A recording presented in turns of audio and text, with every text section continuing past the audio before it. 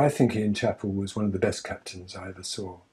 And I think he had lots of important qualities. One was he was very shrewd, and another was he was extremely tough and resilient, sometimes almost to the edge of what one might think one should be, but I think on the whole not. I mean, they were a very aggressive side and a very successful side.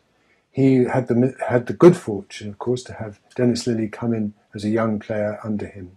And Dennis Lillee was absolutely key to all that Australia did in the 70s and probably the early 80s as well. Well, 70s to just after 80. He was an aggressive captain. He was always looking to make the best of a situation, to take wickets. He had very little. He would have an attacking field if he possibly could. He was shrewd. He was I said he's somebody who makes the best of difficult situations. As a batsman, he would find a way of scoring a single of a good ball, or turning a single into a two. He was resourceful.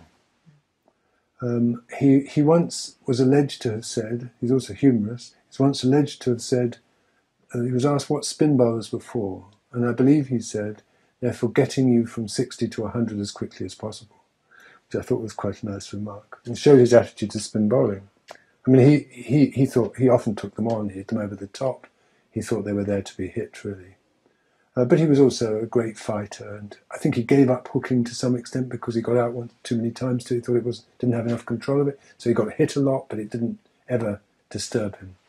I tell you, the only drawback to Ian Chappell's captaincy and everyone has drawbacks, by the way. That's another thing to say about captaincy, is that no one's perfect and no one gets the best out of everyone. But I think that there were some people, perhaps more on the fringe or less obviously combative members of the Australian team who possibly felt they couldn't quite go along with the highly antagonistic front that team presented to the world and to the opposition. So I think there were some people who probably felt not quite part of it in a comfortable way. They might have been better off in a team which was more accommodating, more friendly to the opposition, more, I don't mean less competitive, but less obviously combative. And I think he expected, I think he was he was a great believer in getting on with the game, leaving the umpiring to the umpires. He once said that to me, because I indicated that I'd hit the ball into the ground when they appealed against me. He said, Mike, you do the batting, we'll do the bowling and fielding, leave the umpiring to the umpires, which I thought was fair enough.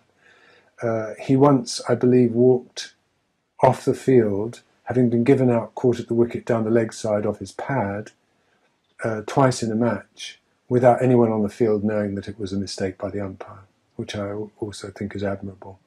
So I think he was very straight, very tough, very shrewd. Anyway.